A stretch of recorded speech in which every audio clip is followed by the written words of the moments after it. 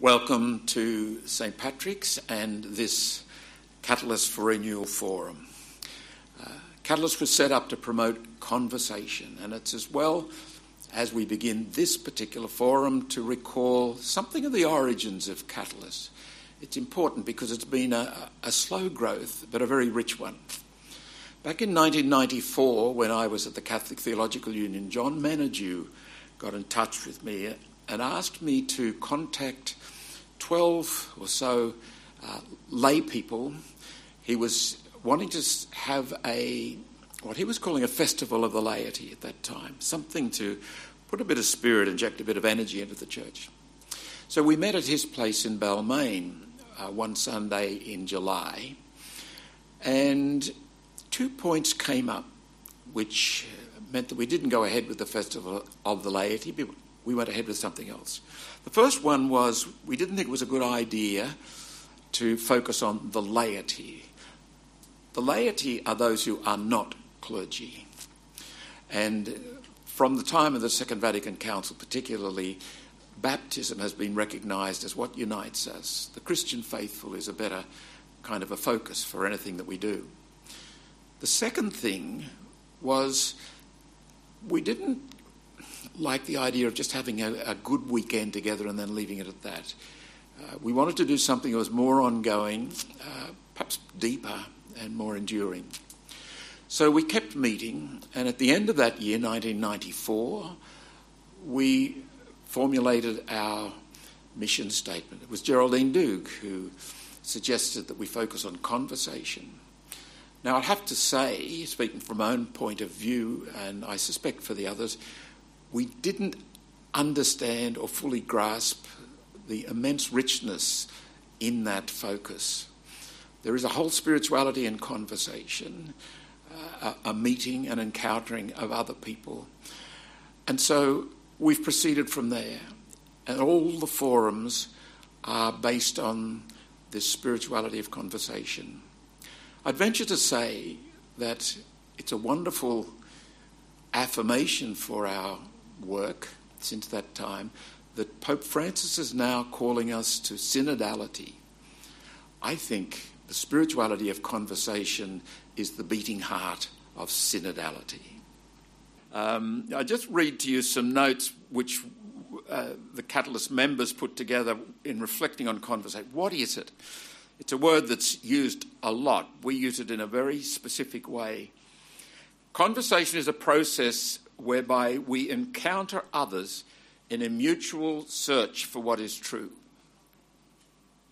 Conversation requires a willingness and ability, A, to listen at depth for what is happening within me and between us. B, to refrain from preempting the outcome. C, to be transformed through this encounter with the other. Conversation is much more than mere talk or even discussion or debate, and it's certainly not argument. Conversation is at its best when the participants are together actively seeking to submit to the guidance of the Holy Spirit. A spirituality of conversation will emerge for participants as they give themselves to the process of conversation. Richard has given us as his topic an In-between Church. You know, I think one of the greatest discoveries at the Second Vatican Council was that sense of the church as a pilgrim people, a travelling people. We'd come to the unfortunate illusion that we'd arrived, and that illusion is still held by some.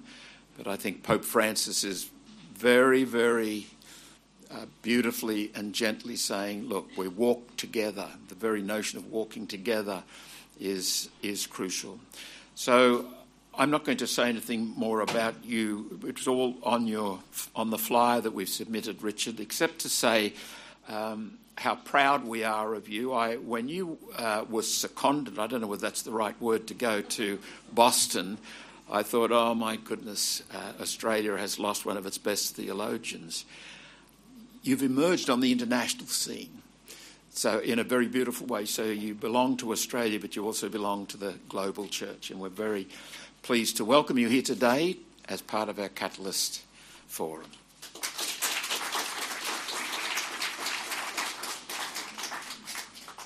Thank you, Michael, so much for that introduction.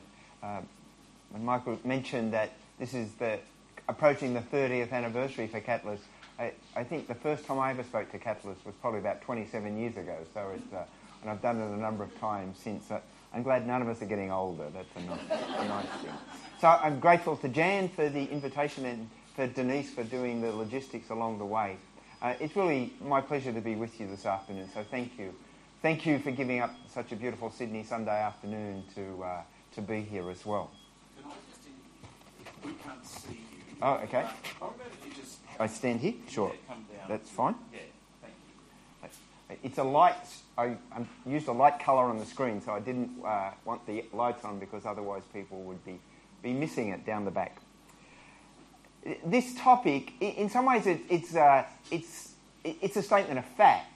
It's not that I need to make a case that the church lives in an in-between time or that it's an in-between church. I think it's an inescapable reality.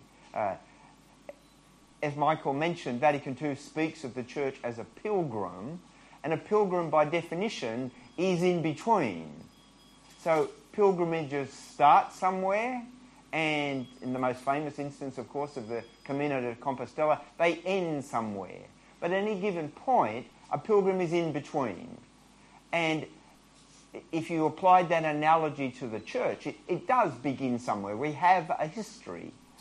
The end point is not as tangible and concrete as Compostela, but it is the fullness of life in God. At any given point, though, we are in process to that fullness of life. It doesn't have a timetable. It doesn't have a definite map of what every step is going to look like. We simply live in the in-between. We live in the moment that is the moment of the Spirit. And as for living in an in-between time, I think that too is inescapable. Again, it's not that it's absolutely concrete. We know where the starting point is and we know where the end point is. But we do know how much we experience change. So in lots of ways, this whole topic is about change. And change in the church has been sort of my abiding interest. Not just that it changes, but how do we think about change? How do we think about the reality of living in between spaces? People often talk about liminal spaces, and liminal, the Latin word for the edge, the border. But I like in between even more because it's not as definite as saying there's an edge and a border. That can be very specific. The instances of in-betweenness culturally are just so abundant. As someone who comes to Australia every now and then, I'm always staggered by the Sydney I left is not the Sydney I came home to, even if I was only away for 5 minutes. I think of that line of Harry Seacombe. He said, Sydney is a great city, or at least it will be when it's finished. And it never is finished. That's the reality of and not just the physical infrastructure of the city, but the things that we value, the things that guide and direct our lives. And if it give you the obvious examples that we all share, the impact of COVID. I mean, 5 years ago, nobody knew the word COVID. And yet, all of a sudden, as the Americans would say, it changed on a dime from March of 2020 onwards. Think about the relationship. One of the things that really stuns me when I've come home in the last few years, both before COVID and since COVID, has been the movement in Australian perceptions of our Indigenous peoples. Now, again, we're in between that. We've still got a long way to go to genuine reconciliation.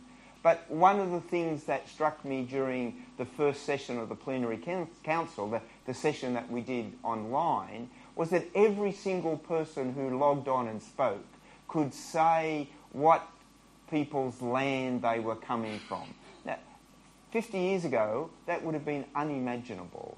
And if you think of the progress from the bridge walks at the beginning of this century to Kevin Rudd's statement of apology to the stolen generations, to the debate about voice at the moment. As complex and as conflicted as that debate is, nonetheless, it's a debate that we're having in ways that, again, prior to the 67 referendum, just wouldn't have been imaginable. What it looks like in 5 years or 10 years or 50 years, none of us can know at this stage. The one thing you can say with certainty is that it will look different from what it looks at the moment. And that's true for us as a church. So the church of John Paul II and Benedict is not the church of Francis. And I don't mean that in the sense that there's no similarities or no connection, but the differences are very real. What's the trajectory of the synodal process? What will synodality do for us if it really finds a home in, again, 5 years, 20 years, 50 years? None of us can know. We don't even know what's going to happen by lunchtime on Tuesday, let alone what's going to happen beyond that. What we can say with absolute certainty is that life will keep moving. So what I want us to look at this afternoon, and what I would like us to think about together, is not so much, well, what could be. It's less about prediction. It's actually about thinking about the experience from the other perspective, which is how do we live with the experience of dislocation? Because one thing that change does is it dislocates. And dislocates, it provides opportunity, so there's a very positive side to change, but change means that what you have now is not what you will have. And that experience can be dislocating. So what I'd like us to consider as part of this in-betweenness is the process of, or is the experience of dislocation. So let me just get my clicker here. So I want to begin with a definition of dislocation that comes from this book by the American Jesuit Paul Crowley that came out in 2017, so just a few years ago, called The Unmoored God. Paul Crowley was the editor of Theological Studies, a fine academic, strongly influenced by Rana, and sadly died a few years ago of cancer after a really sort of painful illness. But this is his definition of dislocation. Oh, thanks, Michael. So I won't read all the PowerPoints, but this one you might need to get if you're down the back. The way we understand the world has changed. The order and boundaries of the old dispensation has given way to uncertainty and ambiguity, to being dislocated. So he's not in any way arguing that this is unequivocally a bad thing. He's simply saying it is a reality. And what I'd like to do is to name some of the experiences of dislocation. So this is not a definitive list, and each one of us in the room could make our own list of the things that say that the world as it exists now is different from the world of 20 years ago, 50 years ago, and so on. And that in the midst of those differences, it plunges all of us into uncertainty. Again, think of COVID as the archetypal example. In March, April, May, and so on of 2020, none of us knew, would there ever be vaccines? Would there ever be enough PPE for people to wear? Would transport get back to normal? Although in Sydney, transport getting back to normal is not something that ever happened anyway. So all of those things that are societal influences that affect every single one of us, regardless of age, of gender, of social situation. And apart from those great big issues, there's the more subtle, less sort of tangible things. Think of the language that we've used in the last few years. That language that, again, didn't exist 20 years ago. I can't live in the United States without having to think about misinformation and disinformation. Misinformation is not just that people get it wrong. Disinformation is people get it deliberately wrong in order to distort the truth. The whole world of artificial intelligence, the world of ChatGPT. As someone who works in higher education, this is a massive question. What is ChatGPT going to mean for the future of education? Will students ever again write a paper that some machine didn't write? And so on and so on. And more tangibly then, about relationships. Do people actually have face-to-face relationships anymore, or do we only have virtual relationships? And the church is not exempt from any of this. So think about the single most painful experience of dislocation that we've lived through in the last generation, and that's the sexual abuse crisis, with all that means. And that continues to ripple out in a whole lot of ways. Lack of inclusiveness, resistance to change. Think of the hostility, and hostility is not an overstated word, the hostility that's directed at Pope Francis, as if he is somehow single-handedly seeking to destroy the church rather than, as most of us I think would say, seeking to free the church from lots of things that have limited us. And then the impact of so much of this, what people refer to as the nuns and the duns. People with no religion, people who are done with religion. So, there's enough there for sort of the rest of your life to keep unpacking. One way to think about this in terms of a faith response is to see that God embraces dislocation. Creation, if you like, is the primary act of God's dislocation. In other words, God could quite comfortably have sat around being God. I'm not sure what it's like to sit around being God, but there must be something really nice about it, at least. But what does God do? God creates. God utters God's self beyond God to bring about life. And from, as it were, day one, that must give God lots of headaches. And then, just to make it even worse, God creates us. And that's even more dislocating.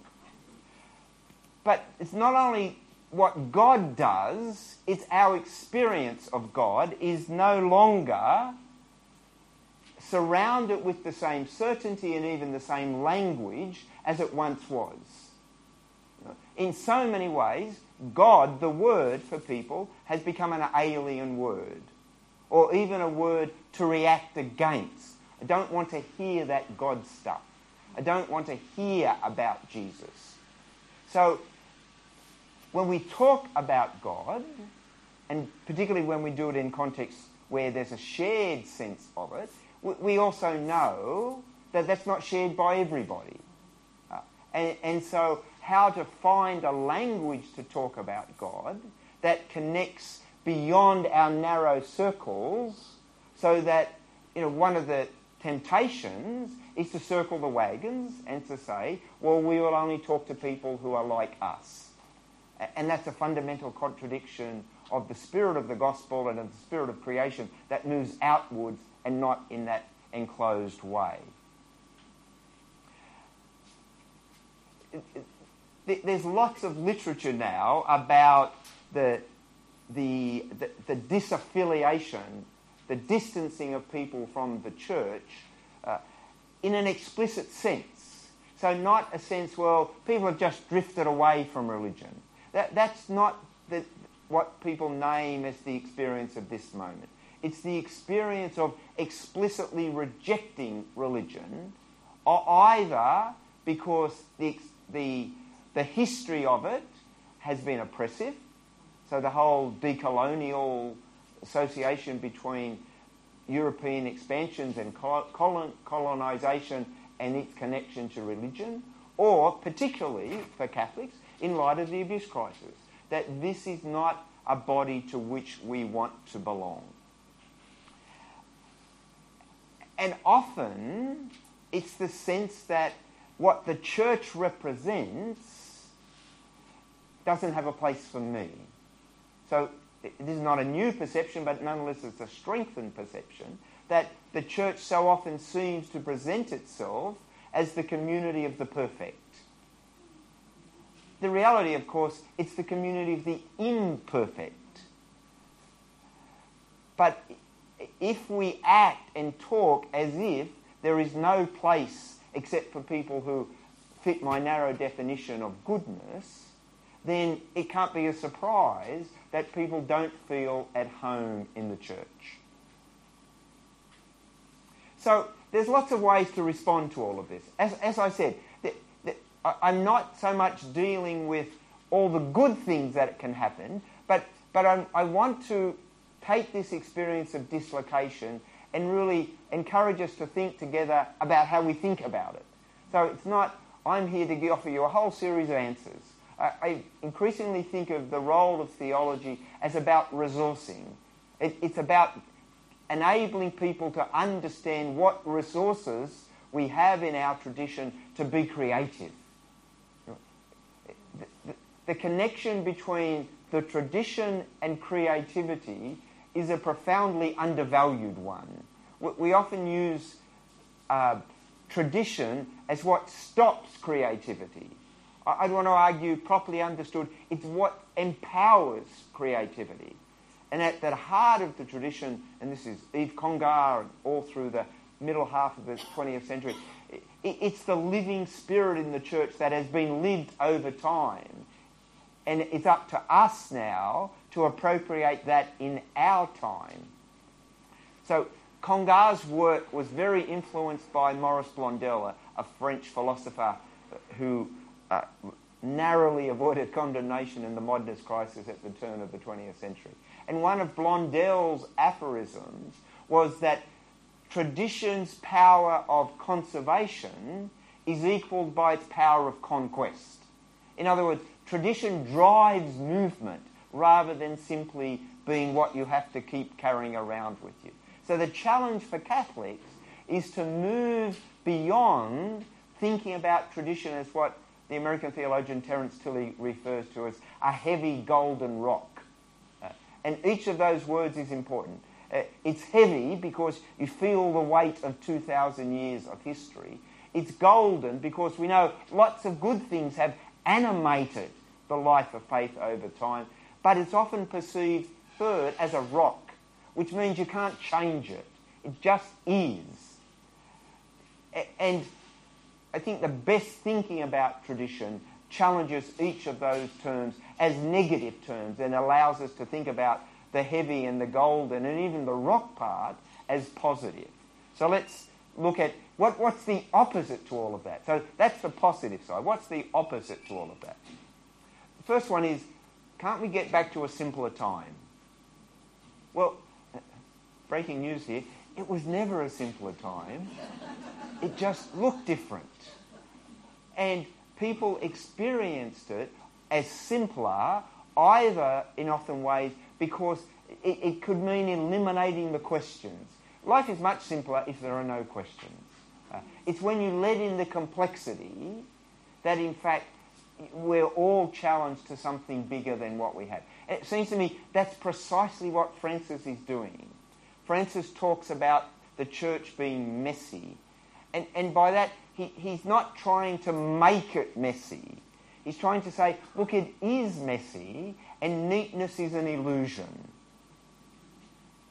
It's worth noting, neatness is not a gospel value. Jesus never talks about how important it was to be neat. He talks about how important it is to be authentic, to be faithful. And you can't be faithful by distilling out the things that bring about the complexity of the Spirit. One of my favourite definitions of the Spirit that comes from Rana, where he says, the Spirit is the spirit of dynamic unrest.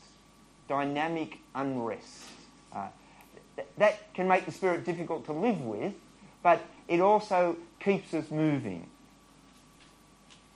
So, again, there can be, particularly for church people, a sense that there was once a golden age.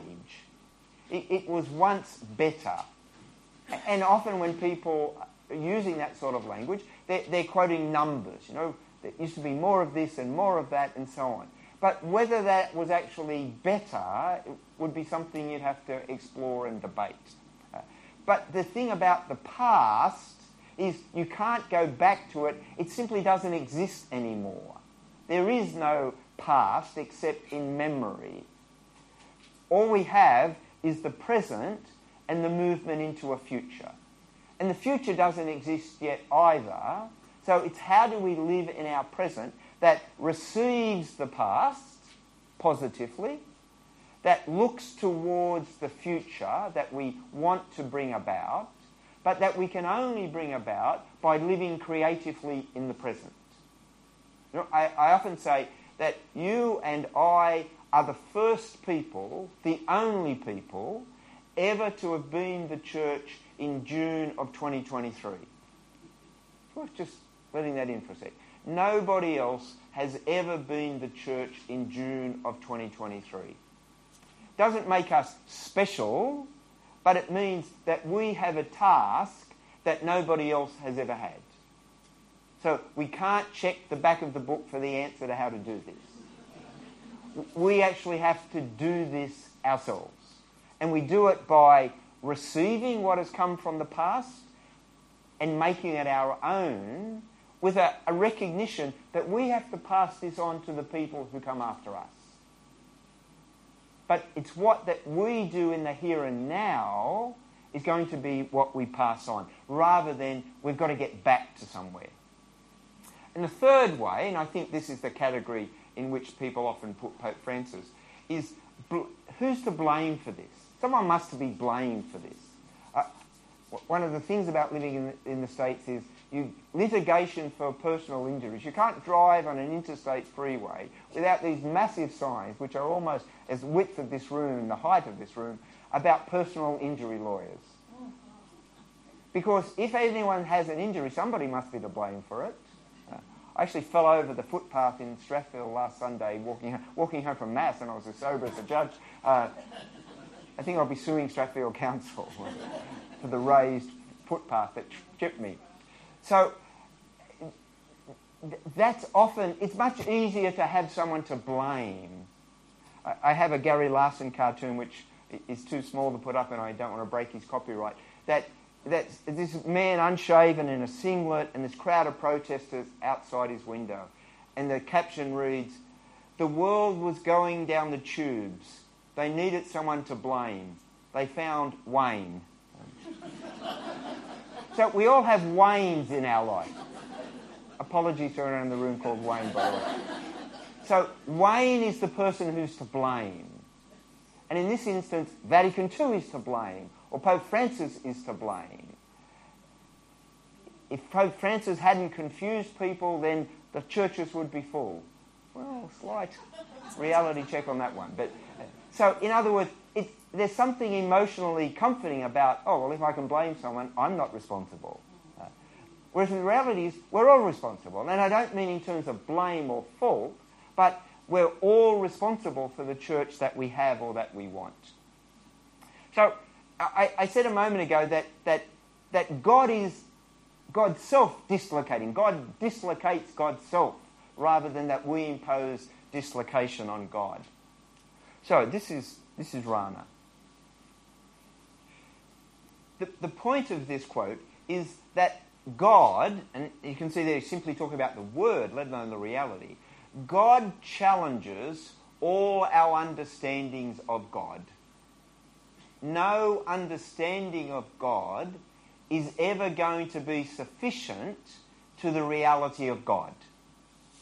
Okay? Doesn't mean that our understandings of God are simply wrong. Doesn't mean that at all. But our understanding of God is never going to be the same size as God, put it that way. The danger is that we are forever trying to get God to fit inside our existing understandings of God. What's the one single word for doing that? Making God less than God is. Idolatry. Idolatry. When human beings appear in the book of Genesis, the first thing they do is to try to make themselves in charge.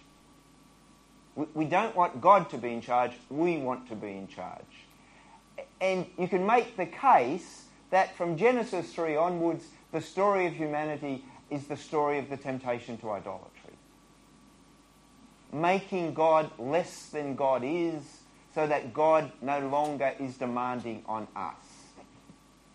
I always feel sorry for poor old God there, because we tend to think all God wants is to make life difficult.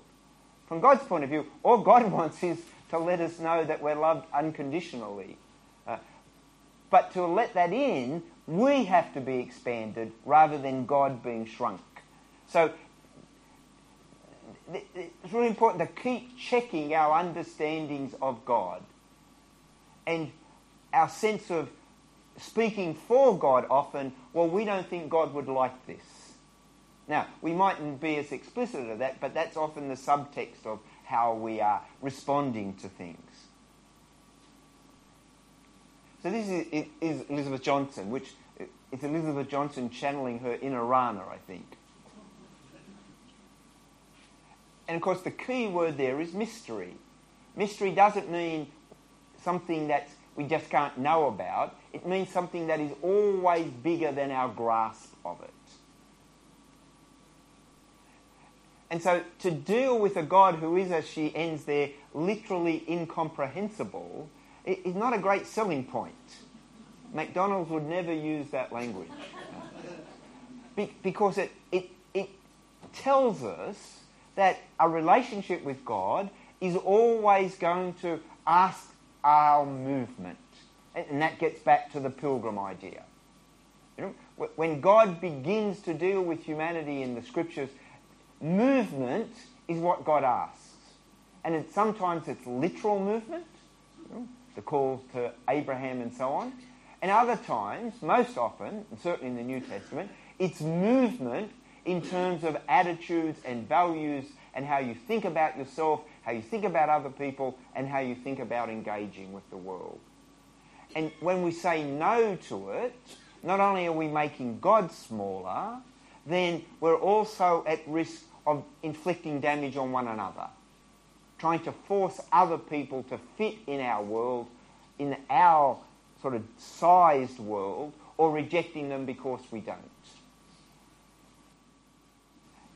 And similarly, I think you can make the case that faith of its nature is dislocating. So Beth Johnson again.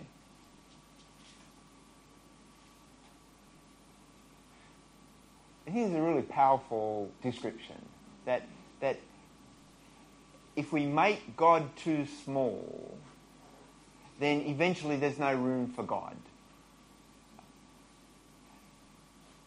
If we think about it the other way, that God is forever calling us to grow, God is never smaller than us. God is always larger than us. And I think as a church, we've often seen this, that the point she's making in the second part, if the God they lead on is inadequate, they will live a cramped religious life. I mean, that's such a contradiction. Religious life, I don't mean vowed religious, but the life of faith, is not meant to cramp us. It's meant to expand us. But in order to embrace the expansion, we've got to be willing to grapple with this unbounded nature of God.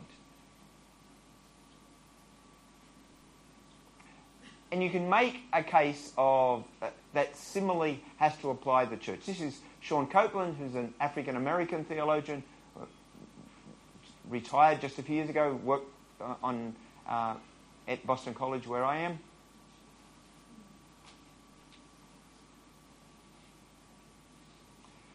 So as you can see, there are two movements there. One movement, sort of a pre-movement, if you like, which is to recognise those things that are exclusionary. And sometimes we're going to be called to account for that. Other people are going to point it out to us. But we can also discover it ourselves. We can come to a sense that how we are or what we value or how we treat people is not in line with what the gospel is asking of us. And so to let go of those things is not simply to be in a big space. It's to recognise we need to replace them with what does reflect God and what God asks of us in a better way, in a more authentic, richer, faithful way.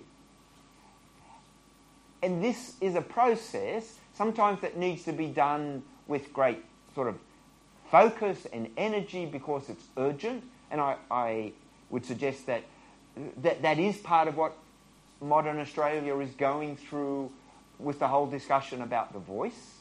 It's what we as a church are going through about synodality. Because if you look at the 220,000 responses that there were in Australia to the invitation to participate in the preparation for the plenary council, if you look at all the national synod documents that have come out since and the working document that came out last week, people are naming what is exclusionary. They're naming the groups who are excluded.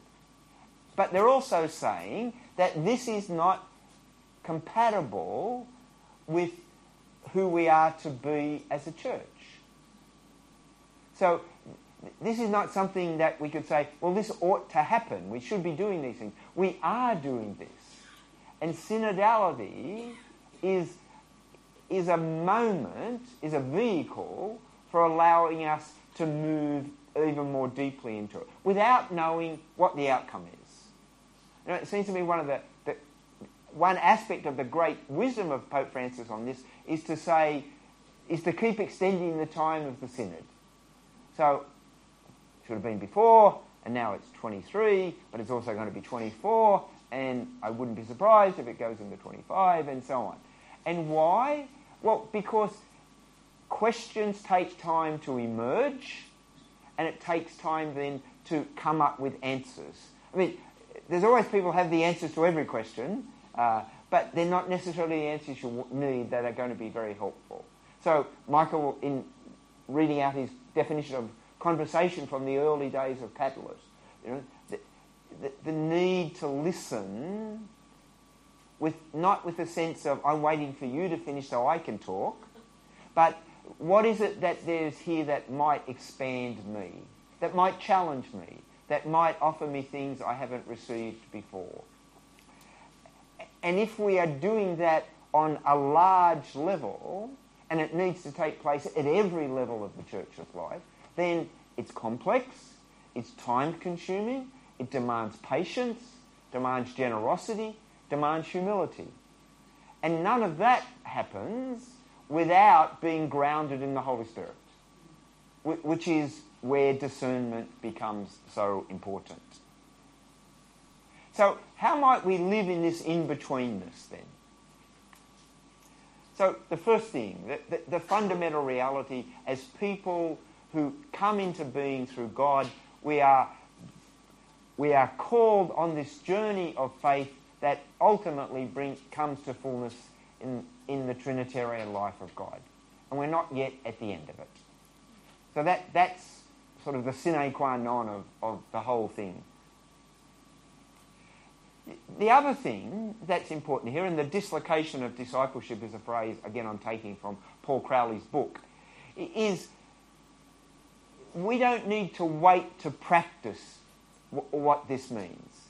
So you and I have an opportunity every day of our lives, every moment of our lives, to embody the discipleship that calls us beyond ourselves. How we treat one another. How we respond to what's going on in our world. How we are willing to question our own values and emphases. And all of that is going to keep drawing us back to our grounding in our relationship with God in Christ that is both personal and communal.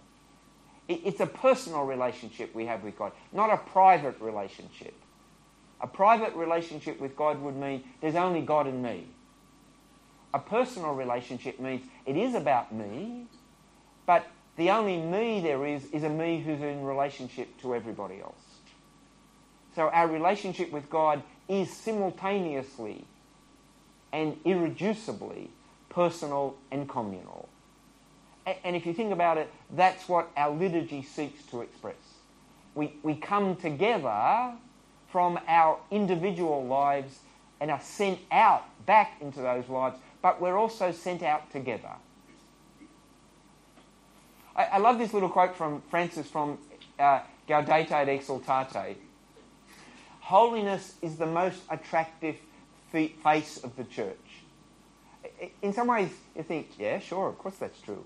But if you let it in, the question becomes, what face am I reflecting? And holiness doesn't mean being pious, doesn't mean being abstracted from life. It means how you live your life as a disciple, as somebody who recognises that we are called to relationship with God and relationship with one another.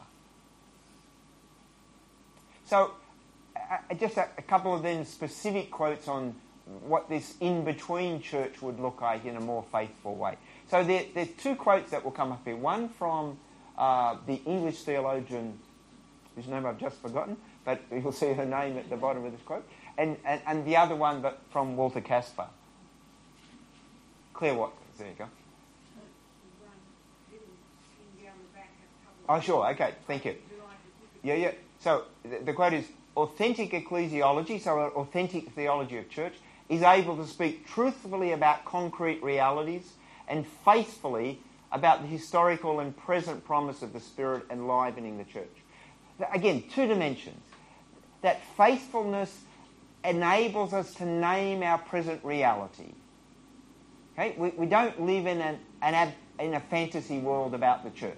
We can look at the church and recognise its brokenness.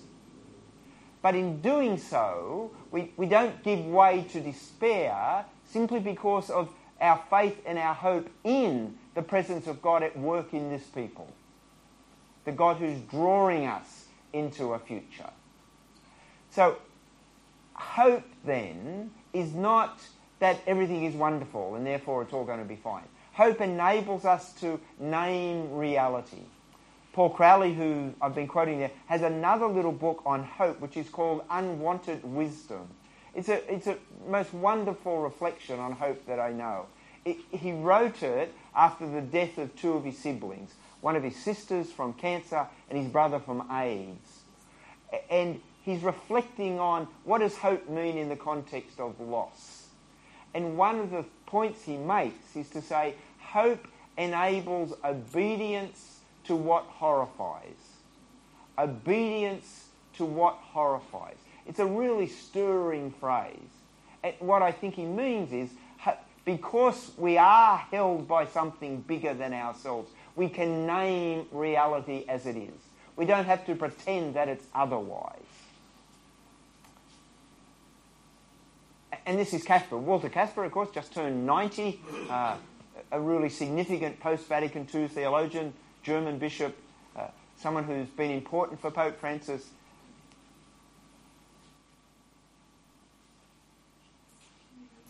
Oh, sure, sorry. I'm standing here thinking, I like that. True love for the church is no dreaming enthusiasm. In other words, when we don't have to say everything about the church is wonderful, I like all the people in it. Sometimes I actually wonder, why did God let these people in? Yet it is also not self-righteous or hard-hearted. I think the balance between those two things is really important. It's not the illusion that everyone and everything is wonderful, but it's equally not, well, these people are really bad and I don't like them, and then making a mess of it and so on. It's recognising that I make a mess of it too. It is realistic through and must stand the test in realism, faithful perseverance, and constantly new forgiving. Realism, faithful perseverance, and constantly new forgiving. And of course, often the one we have to forgive is ourselves when we obscure the church.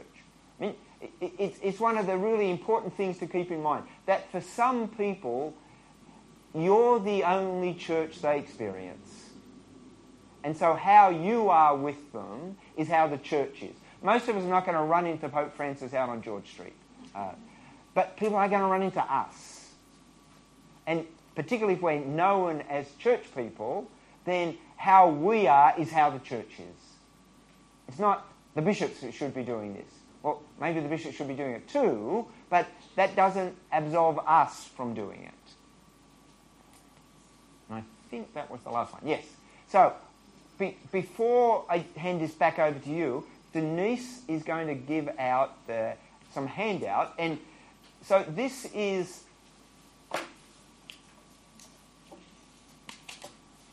The handout you'll get is entitled The Church and Contemporary Challenges. And it simply says, in the context of, and it names 7 points, that some of which I've alluded to already, that affect how we are as church in this time. And for each of those 7 points, it asks a question, or a series of questions, about how we respond as church.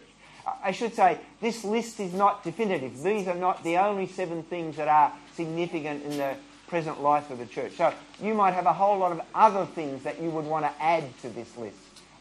But for all of them, the question becomes, how do we live the experience of being church?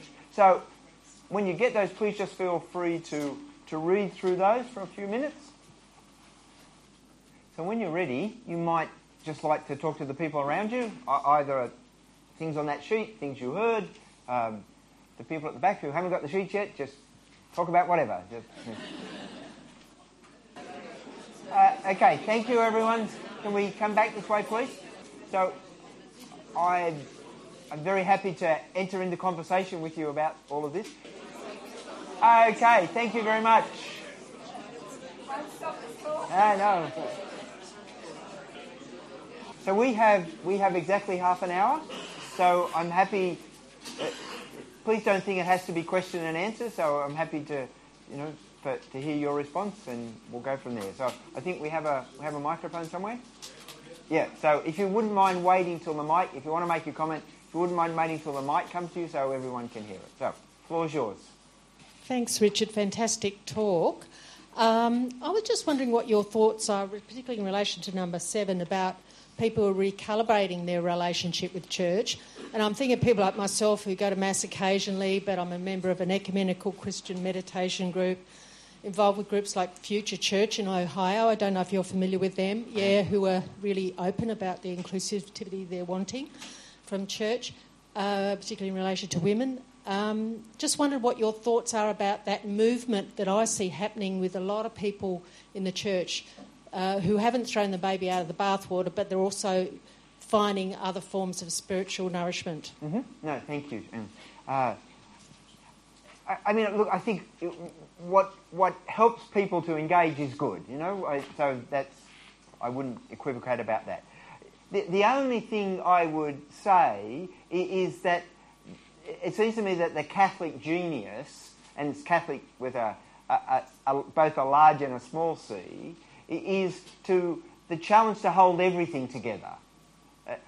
Because I can say, well, I have this group and I'm really happy with this group, and that's where God wants me to be. There's a little bit of a danger then that I'm actually making God that smaller God. It seems to me the Catholic genius is a bit like juggling. The trick about juggling is not having one tennis ball and being able to do this. Sometimes that's hard, but still. The trick is when you get 5 tennis balls and you're trying to keep all of them in play at the same time. So it seems to me that the Catholic vision is about breadth and depth, and the challenge to not give up hope on the whole thing, rather than I have my group and that's sufficient for me. So yes, it's positive, but be just that slight warning light about making sure we're not in whatever we're valuing as the issue, we're not then losing other things. And that would apply across the board. People who think liturgy is the only thing we should be worrying about. Social justice is the only thing we should be worrying about, and so on and so on. It's about breadth and not merely depth. Thanks, Richard. I just wonder what you think, about God and the church, given the ever-growing interest in cosmology. Sort of the new story. I was listening to a talk by John Hort, recently, and I don't understand it, but he talks a lot about God of the future and God coming to us from the future. So what might, I think, the cosmology just blows your mind about our understanding of God. I forget who it was that says we've always got to empty out our teacup, God. God is, as you were saying, God too small. I know you don't specialise in cosmology, but you must ask yourself questions, or how you've been impacted by that thought. Yeah, I think without claiming in any way to understand the physics of it myself, I think it's part of the dislocation that I was talking about is to recognise that this is going to call us to a broader understanding of God. So rather than, to take the extreme example, of becoming flat earthers and taking that the days of the creation story are literally 24-hour days and then God had a day off. So that's one end of the spectrum. The other end of the spectrum would be that this just simply abolishes God. There's no room for God anymore. The Big Bang explains everything. This is why I like the in-betweenness. Between those two extremes, there's a lot of space. To use a deliberate... It's my Stephen Hawking moment there. It's what you do inside that space. Are you open to the fact that our orientation to God not only allows us to look beyond our inherited understandings, but actually requires us to. Not in a way that makes us smarter than our ancestors, but at least acknowledges that we are here and we can't, to use a double negative, we can't not engage with the here and nowness of those things. What all that means specifically, I do not know. But I don't think we have to fear the possibility as this means we're going to lose everything. That would be a lack of faith in God, really. So I think just keep engaging with what we need to engage with and see where it takes us. I didn't do any science at school because it wasn't on offer, so most of my science education has come via Brian Cox with those programs on TV, and he has just blown my mind apart with the immensity of the universe, etc., and the dignity that's behind it all, and that has really let God out of the box. I think it's deepened my theology. I've got much deeper appreciation of God, whatever God is, and it's really enriched me, and I'm sure that's not in Brian's mind when he's putting his programs together, but I've valued and grown in theologically by watching those programs. It's been exciting. Yeah. That's great. Thank you. That's great. This is just a comment, probably not a question. A couple of months ago, Christopher Lamb wrote an article in the Tablet, critical of an article that was in the Catholic Weekly, of all things. And the last line of his article was, "What's going on in Sydney?" Which is interesting. And it was just listening to you this afternoon, a number of the issues that appear on this sort of makes sense to answer Christopher Lamb's comment, what's going on in Sydney. So thank you very much. Thank you. Yeah. And again, I'd say about all the issues, I didn't list these here because I have the answers to all of these. I put them here because I think they're real questions. And what I'm seeking to do is to name some of the implications that these might have for us as church. But we have to live into this. We have to live into the answers. And also keep in mind that if it were possible to get answers, in quotes, to all of these 7 questions where we could go, oh, thanks be to God that's done, then the one thing you can guarantee with utter certainty is that there's another question coming along in about 2 minutes' time, and so on and so on. So it's not that we get to the end of this, and I think that's often how people can want to frame it, that we'll get over this. We'll get beyond this COVID stuff and it'll all be fine. And we'll get back to business as normal. Well, we won't, because we've been changed by COVID. And COVID's given rise to lots of other things that we have to keep thinking about, including all the ways it showed up in inequality in the health system, in who had access to vaccines, and the wider question. So the whole debate that's going on in this country and certainly in the States as well about housing. And how do we house a growing population in ways that don't allow the super wealthy people to just cut themselves off from responsibility for being part of the common good. Now, as a church, we have tools for this. The principles of Catholic social teaching about common good and solidarity and equality and so on, they don't give us answers, but they give us a framework for trying to grapple and to have something to say in these questions. And it doesn't mean that people are going to then say, oh, thank you very much, Church, that's really good. You've given us the answers we all want. But our responsibility, it seems to me, is faithfulness, not success. I think it's really important that we sort of let go of that what God is going to ask us at the end is, well, did you succeed? Did you change the world? No, that's up to God to do that. But what God can ask us, individually and collectively, is, were you faithful? And that's what we have to take responsibility for. Thank you, Richard. Richard, this paper seems to talk about the human condition, and it's subject to change and subject to flux and anxiety, post-colonialism, all these things impinging upon us as though they've never impinged before. So it's this human condition that we all suffer from.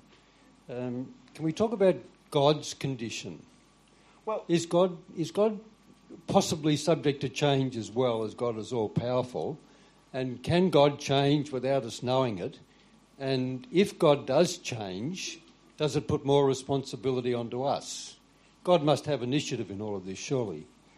Well, the thing we can say about God is that God chooses to be found where we are. So one of my favourite little aphorisms from Rana is that grace has an incarnational tendency. Grace has an incarnational tendency. In other words, that God communicates to us as we are.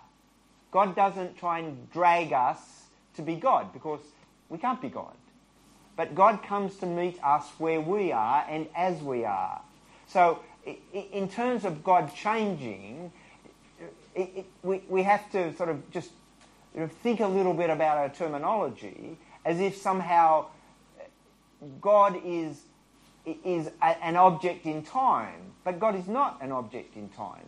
God always exceeds everything we can know or say about God. What we can reflect on is our experience of God and how we locate God within our experience, and how that is what changes our understanding of God, rather than that this is about God changing. That whole discussion about whether God can change can become a distraction from thinking about our responsibility for the world in which we live, which is God's world. It's never a world without grace. It is a graced world. So our task is, how do we respond to that grace? Richard, you never mentioned joy in here, anywhere, I don't think. So you name so much that is beautifully named, but you don't, from what I can quickly see, sort of hold out the hope of the joy of clarity. Okay, thank you. I just don't know that you can aim at joy as the desired outcome. It seems to me joy is the byproduct, is the fruit of living authentically. So what I'm trying to name are the things that challenge us to live authentically, rather than being able to say, look, if you do this, then joy will come. But I think joy does come, but not in the sense of, oh, thanks be to God, now I've got joy and I'll put it in my pocket and carry it around with me. I think that's our pilgrim reality, that we don't get to hold these things in a way that says we will never again have to move. And I did talk about hope, though. I'll put my hand up on that one. But again, hope, it seems to me hope is both a source of freedom from something, from being crushed by all of this and saying, oh dear God in heaven, I can't do any of those things. But hope is also the freedom to keep engaging with that, because I know that it all doesn't depend on me, and that I'm held. And Pope Benedict has this wonderful line in Spe Salvi, his document on hope, where he says, it's the knowledge that I'm held by something greater than myself that allows me to face all that I need to face, and to do so with confidence. And joy and hope are byproducts of this sense of being held. That's why faith, hope and love go together. I know the God in whom I believe, and that God then frees me, which is hope, and frees me to love. So that the faith, hope and love are inextricably linked.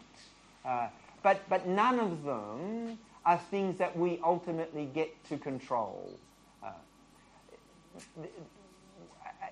Nicholas Lash, the English theologian who died just not too long ago, says that what distinguishes hope from both pessimism and optimism is that pessimism and optimism both know the answer. Pessimism knows the answer is it's all bad. Optimism knows the answer is it's all good. And hope, he says, is the in-between space. And he says that the language of hope is prayer, because it's prayer out of that knowledge that it doesn't all depend on me. It can't all come from me. But that I can be confident that the God in whom I believe is the God who cannot be overcome by anything, including the things that make us most afraid, and paradigmatically, death. So I think it's, rather than saying, well, look, here's the solution, here's the formula for joy, I think it's understanding joy as the byproduct of authenticity and as part of the journey. Thanks, Geraldine. I was sitting here thinking of an interview I listened to this week, I think sent by Catalyst. It was Geraldine interviewing Professor Rowlands, Anna Rowland, who used a wonderful expression, Richard, that you can use, theology at the service of reality. Mm-hmm. And just picking up this point, I sensed in Geraldine's voice, as I've sensed it before with others, that with our current way of thinking and our current culture, we're desperate for a bottom line. What does all this mean? Just give me the last chapter of the book, please. Is that fair, Geraldine? It is. And the Jesuits had a meeting this week of their parishes in Adelaide I couldn't get to, but again, the feedback I had was so many parish priests are saying the same thing. How do I implement it in the parish? Where is the manual? Mm-hmm. Just give me the manual. And for me, now, I find as much joy in uncertainty and mystery as I did in ever knowing an answer to anything. Mm-hmm. It's a reality. It's a reality. And just final comment, I've just started reading the working document from last week, and of course it addresses the process to the process, which is really what we're being invited to, somewhat scarily, because the Pope has described this as how we will be church in the third millennium. So personally, I'm not going to see a huge amount of it. But at the same time, they're focused on some very specific things as well. Not everybody's agenda, as you say, but some, because we've got to have both sides of this. We've got to see that movement towards certainty around, I think, LGBTIQA+, used as an acronym for the first time ever in a Vatican document. Ever. And at the same time saying to us, as people of God, this is how I'm asking you to think about being. Mm-hmm. And we will get there very slowly. I don't know how long it takes to change a culture. In my secular life, trying to change the culture of the legal profession, and I did have something to do with motor vehicle personal injury accidents. But culture in the secular world, the experts there have said it takes as long to change a culture as the culture has been embedded. Think about that for the church. Mm-hmm. Anyway, I don't know if this is a question. No, thank you. Part of me wants to say certainty is overrated, you know. I think I like the language that Francis uses about he doesn't want the church to be a museum. Because museums are wonderful places, but it's full of dead stuff, by definition. And to not be dead is to deal with uncertainty. Now, it's really important that we nuance this a little, that uncertainty doesn't mean we've got no idea. That's not uncertainty. Uncertainty is where it's not all under control, where I'm aware of the questions. I'm aware of the need to keep moving. That's, I think, what we have to keep encouraging each other with is our certainty is the reality that there's a loving God. And that loving God has spoken in human history in Jesus and called us. What we have to then keep working out is what are the specifics of following that Jesus in the here and now. And the encouragement we have, not just from the gospel, not just from the Eucharist, but the encouragement we have from, we can find people who are like-minded. And not in a narrow way. You know, we're not a gated community where we only want people like me to be here. We're not an enclave. People use all that sort of language. The church is not meant to be an enclave of the select few. It's the messy reality of humanity. You know, that the most famous summary, of course, is James Joyce's, that Catholic Church is, here comes everybody, with all of the complexity of that. And you know that's where the good news is as well. It's paradoxical. It seems to me God's native language we hear as paradox. You know, how can God be about life and death in the one time? You know, there's life and there's death, and they're separate and they don't have anything to do with each other. But that's not true in Jesus.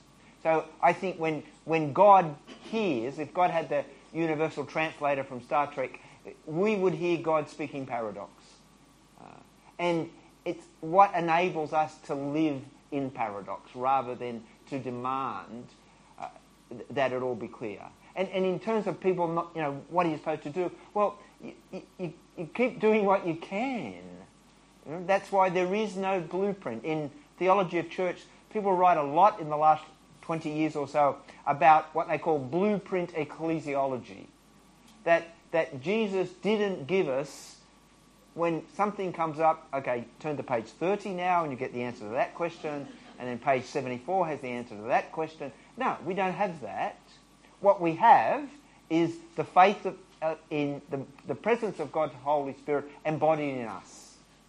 You know, that's why it seems to me that we need to keep going back to chapter 15 of the Acts of the Apostles, which is the decision about what do you do when Gentiles who are not Jews want to join the church. Now, it's important that, you know, when you read Acts of the Apostles, this was the first existential crisis. What do you do here? And they can't say, quick, find out where Jesus wrote down the answer to that one. But they have to work out the answer. So what do? Well, first, they come together. They pray. They have an exchange of views that was not always friendly, and eventually they make decisions. They have to make decisions. And what do they say in the letter they write back to the Gentile churches? It has seemed good to the Holy Spirit and to us. I think that is the most extraordinary phrase in the whole of the New Testament. It has seemed good to the Holy Spirit and to us. On one level it can seem arrogant. You know, they're saying, well, the Holy Spirit's agreeing with us. But that's not what they're saying.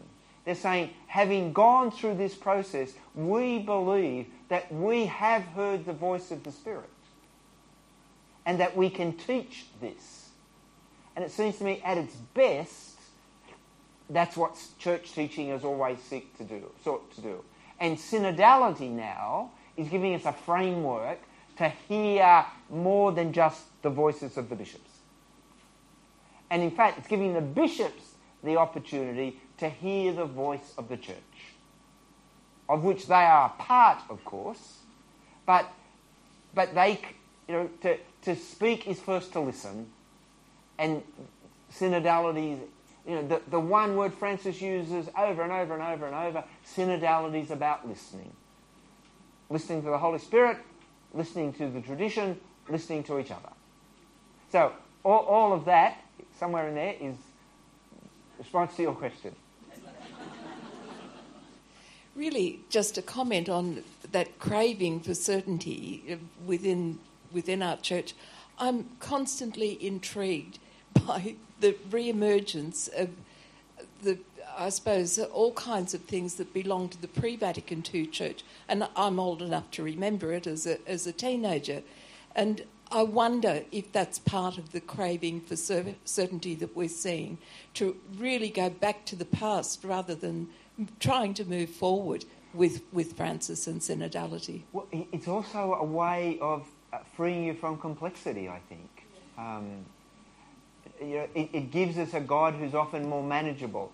And people can say, well, it's more about transcendence than the merely horizontal. And there can be some truth in that, but again, the church is not either or. It's not a zero-sum game. It's not, we can only be one way. We are meant to be Catholic with a small c now. And you can't be Catholic if everybody is the same. That's not a Catholic church. But you can't be Catholic if people are different in ways that they can't actually be together. So that's why one holy, Catholic and apostolic, the four go together. You can only be united if you find the motivation in holiness, if you're willing to be open to the past, and if you're willing to be open to the God who can be present everywhere rather than just somewhere. So it's understanding those four things are so interwoven and so much about the life of the Spirit that they can only be together. And so when I begin to say, well, the way it was better, and the only, or even more, the way it was is the only way it can be, then something's missing. And that's when, I have to ask myself, am I in danger of making God too small?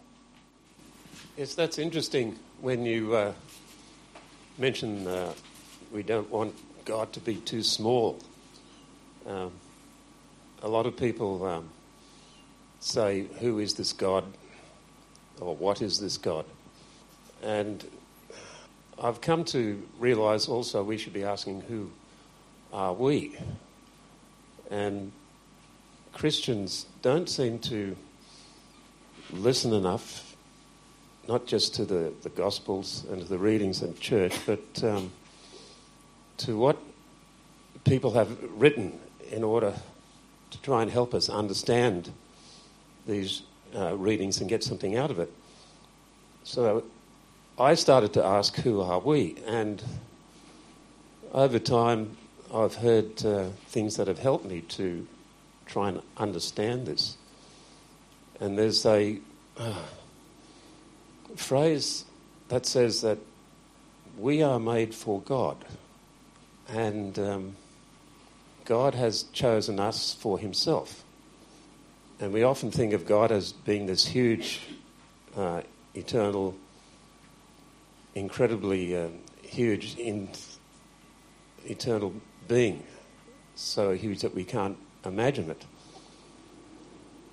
Now, if we try and think of who we are, I thought of the dark night of the soul, where some people are on their own and they feel very isolated, but they feel hugely empty, infinitely empty.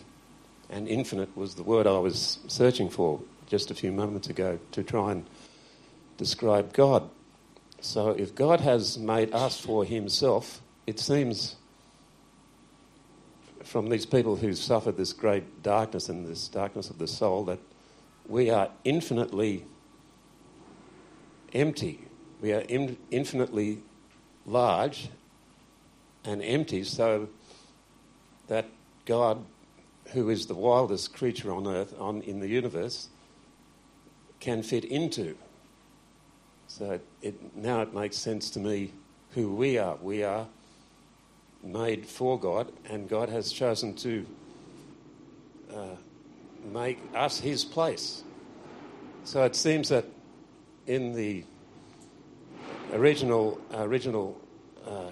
sin, where we seem to be split off from God, I hear people saying that at one stage Adam and Eve, and indeed the human race, walked side by side with God, and they were one. So when God finds his place, an infinite place to exist, his home. And that's something else. Someone said, God chooses to make his home in us. Mm-hmm. So this is ultimately our destination. When things are reconciled at the end of time, we and God will be one. He will find our place in us. Okay, thank you. I think it's part of the same paradox, isn't it?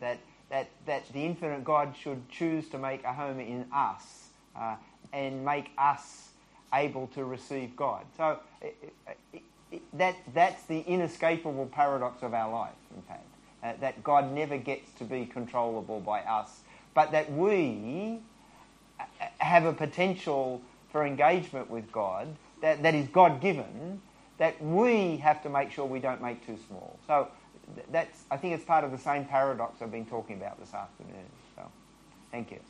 I think we probably have time for one more. Just going to your notes, we had a lively discussion group. We started off with the number 7, with the nuns and the disaffiliated people from the church. But we ended up mainly up in number 2 about artificial intelligence and the world of social media. And we looked at the people who discovered mass on demand during COVID-19, something we'd never thought about. Some people haven't gone back to their parishes, they've stayed with mass on demand. Mm-hmm.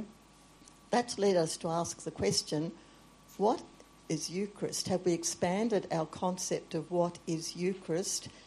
And could we have many forms of Eucharist that have always been taking place at grassroots level, but we've never acknowledged them because they weren't the traditional form of the one and only Eucharist? Mm.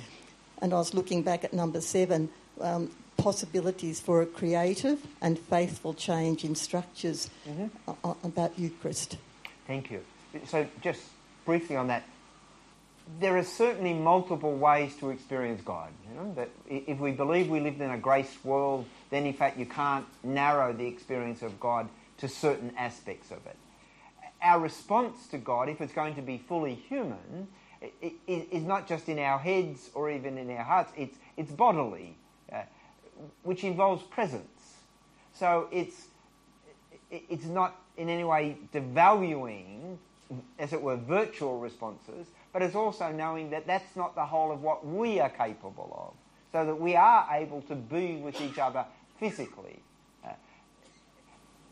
How people emerge from the experience of the last few years, what all that is going to mean for how we go about worship and so on, I don't know how all that's going to play out. But I think we're not going to be able to settle for the virtual as, not because there's a law that you've got to go to Mass, or I don't mean that at all. I simply mean what's our potential as human beings that absolutely includes our embodiment and our capacity to be with one another in ways other than through the medium of a screen.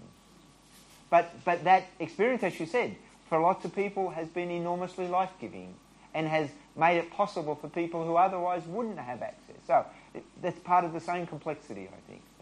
And we'll just have to keep navigating our way through it. So. Thank you very much, Richard. I can't help recalling a public lecture which I attended at St Joseph's College in 1996, I believe. Cardinal Martini was out here. And I remember his parting message. He says, the biggest challenge for the church is unity and diversity. And that's exercised my mind, and I think it's wonderful. And I think you've reminded us of that. To the very heart of Catholicity. I think whether you use the word Catholic as a noun or an adjective, it'll always be a disguised verb, I think. The notion of noun is a bit static. I was also thinking of a beautiful film I saw recently. Have you seen The Quiet Girl? there's an exquisite moment in that where it's an utterly ordinary thing, but beautiful, beautiful. And this little girl gradually, gently forms a relationship with an older man. And in a difficult moment, the old man turns to her and says, too many people miss the opportunity to be silent. And this little quiet girl is a sacrament of silence, as it were, that shouts a whole lot to us. It's a marvellous film. I highly recommend it. I was also thinking of a new word which I believe Anna Rowland used in the interview with Geraldine. I think she spoke about the decisionists. Did I get that right? These people who want to close it down and say, okay, well, how's this going to work? And a text in John's Gospel keeps coming to me very, very powerfully. John chapter 14, when, and Thomas wants the GPS, the coordinates, the manual, the answers, and Jesus says, Thomas, I am the way. And I think that's profound and worthy of a lot of conversation. I'm going to finish with if I can find it, a quotation here which Sister Mari Biddle drew my attention to. A good Australian image, which I think fits what we're all on about here. It's from a poem by Henry Lawson called Teams. The Teams, I think it is. This is just the first stanza. It's a long poem and not all of it applies, but this bit does. It's about a bullocky with his team of bullocks. A cloud of dust on the long white road, and the teams go creeping on, inch by inch with the weary load, and by the power of the green-hide goad, the distant goal is won. Thank you, Richard, for a beautiful, stimulating, wonderful afternoon, and for your announcing to us what I think most of us intuited. We wouldn't be here if we didn't. And God bless you and the wonderful work that you do.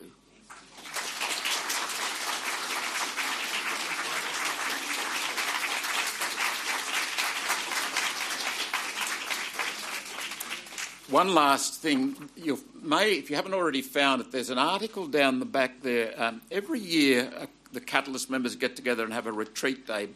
Brother Ian Cribb, SJ, gave us our retreat day this year, and he recommended this article entitled Give the Spirit the Mic, A Strategy for Communal Discernment and Synodality by Brian Gogan. There's copies of it down the back there on the table, so take one as you go.